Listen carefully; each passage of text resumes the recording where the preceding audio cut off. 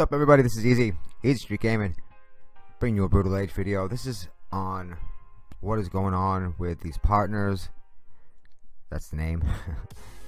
There are so many partners that I would have never used 3 months ago that are putting out damage that I've never seen before. It started last video. I think a lot of you have seen it with the red Treeman, who did about 200,000 damage in one strike on a team. Now we have a lot of stuff going on. I'm gonna just touch base on a bunch of things real quick. Like, first, we have 2 new levels in adventure. Okay, we have 2 new levels. That means there's 2 more islands open. I am in one of them. I believe this is called the floating island. I could be wrong. It could be the next one. No, I know. I'm sorry. This is the purgatory stage on the very last island, and that's basically just impossible for me. But I'm not going to really get into the island much or any of that. What I'm going to get into is these partners and how much damage they're doing. I've got about 5 or 6 different partners I want to show you guys. I would have never imagined how strong they all are. And now, just a little prequel, I guess. There's a lot of preparation involved to get some of these partners to do this high output attacks. The Treeman that everyone had seen last video, it was set up by 2 other attacks first. One of them wiped out the defense of the other team, and then the next attack gave them all 3 debuffs, and then the Treeman attacks and does these huge 64,000 to 3 different partners at one time. So that's kind of what I've seen a lot of. It's going to take a little bit of setup to get these big giant hits. Now, but if you're looking right here, I think it's called Thor's Curse. That's what it's called on the screen, even though in the game itself the description of it is called something different. It's not called Thor's Curse. It's called Doomed, and that's when the clouds go over. They put the clouds over you, and then they strike you with the lightning. Normally, it doesn't kill you, but these level 44 red scarecrows, they're doing like 25 or 30,000 damage or something. It's crazy how much damage they're doing. And it's not just them at this higher level than we're used to seeing them. It is there's just a bunch of them. We're gonna get into them. Now this next replay is a Wicked from 323. We've seen this a couple times with the solo shot on Zyra, and this is the red nomad. I've had a lot of people ask me about this, so I just wanted to throw this in while I'm talking about it, because that way I don't have to describe what's on the screen. This is the red nomad. He's 3rd awakened. He's going to be taking on a level 2 Zyra by himself, and he has the Ian war pattern. That means that every time he strikes anyone, he regains some hit points. So Zyra spawning all of the archer girls are actually hurting her chances, because that's how the red nomad is actually healing himself. So, getting away from that, back to this. So we have several partners that I'm going to show you guys that are all doing between 35 and 70,000 damage per attack. Granted, some of the attacks are 1 or 2 or 3 strikes in one attack, but still the end result after that one attack is over is huge damage. Most of our this is not a number that I've researched, but I'm going to say that 90% of us, our partners, are under 30,000 hit points. Now there's probably 10% that have the elite partners that have their hit points way up. So when you have a partner attacking you that does 30,000 damage, he's pretty much killing you in one shot. And these aren't the ones you're going to expect at all. Matter of fact, I should actually apologize, because I've probably advised against using any of these partners in the past.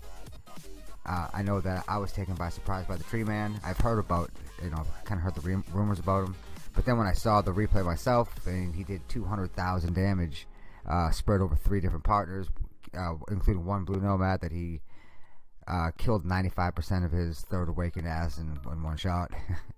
So, kind of exciting. Now I know that this is not the whole game. The partner battles aren't the whole game, but this is something that I like to focus on. There's a lot of people that like to focus on the partners. Matter of fact, I just joined a chat room from a big clan, and there's hundreds of people in there just talking about the partners. So, love it. Okay, now I could be ignorant too. everyone that knows me knows that I bring to the channel everything that I can. I try to talk to smart people that know the game, and I try to bring correct information, but sometimes I don't, and this could be one of those cases that maybe I just didn't know that when they're attacking the Colonel that they're going to do this giant damage. I've never seen it with my partners.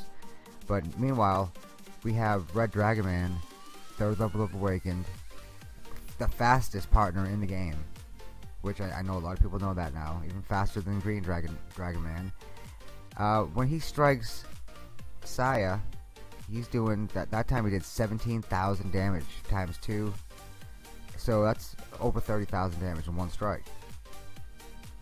And I'd think that because it's the Lonely Warrior that she's set up as a boss, so she should be even harder to attack than a regular partner.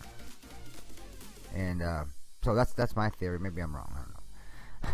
So first one on the list of partners to watch out for. There's 27,424 damage times 2. It was a double strike, so that's just under 50,000 damage in one strike.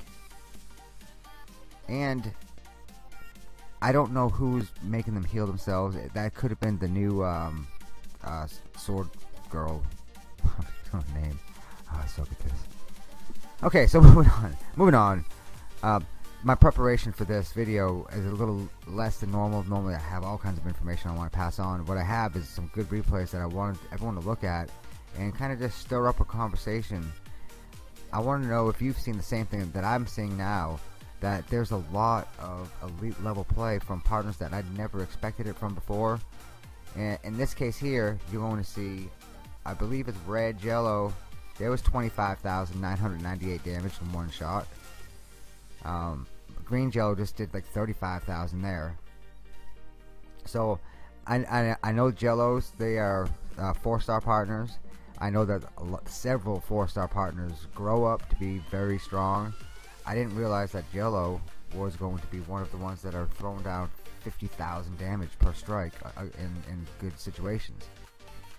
And I don't see a huge. Now I do see a sword above Jello's head. And while we're watching here, these replays don't last too long.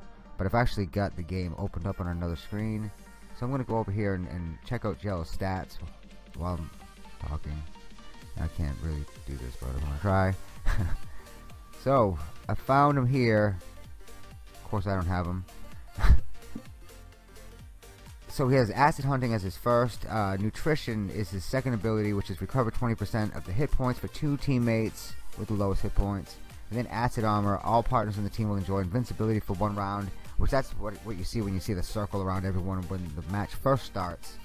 And there's Green. Green Jello comes on with 34,418. He had to get a little piece of the action too. Let's switch over to Green over here on this other screen that no one can see. It looks like Green Jello, his third ability is to respawn slime, and that he can revive a friendly partner, recover 25% of hit points. That's not really what we've been talking about. I don't see any kind of specialized attacks that these guys are doing, that these guys should have for a boss level or for Saya. They're just pounding her down with 41,350 damage. Now, is this something that I've missed? Has this been going on for the past year and I'm just oblivious to it? Because I'm oblivious to a lot of things, I guess, sometimes. I've had my focus on different things, and maybe there hasn't been on these partners that have been teeing off for 40,000 damage. Oh, so next video. These are kind of be a little quicker videos. I've been throwing down these 15-20 minute videos. I know it's a long time, so it's a much shorter. Next video is going to be on the new adventure islands. We have 2 new islands, 2 new war patterns. I've got some good ideas with the war patterns. I talked to a really good player from a server that I can't remember their name right now. Jeez. And got some good ideas I want to bring to everyone. So come back. I'm recording the next one now. I'll probably have it at least within a week. Take care, everybody. It's been easy. Take care.